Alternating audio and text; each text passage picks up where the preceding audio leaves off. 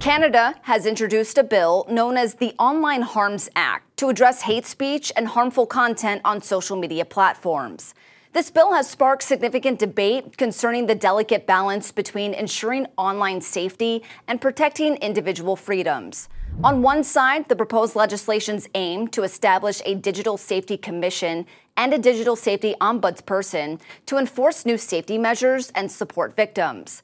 By amending the Criminal Code and the Canadian Human Rights Act, the bill seeks to address a wide range of online harms, including, but not limited, to child sexual victimization, bullying, and hate speech.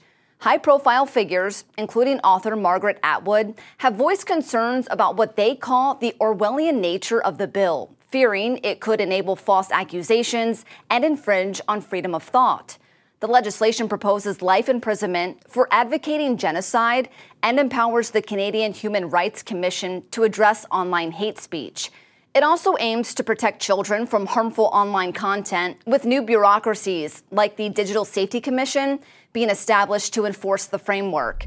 Supporters argue that the bill is necessary to make online spaces safer, especially for children, and to regulate the digital landscape, similar to how physical products are regulated for safety.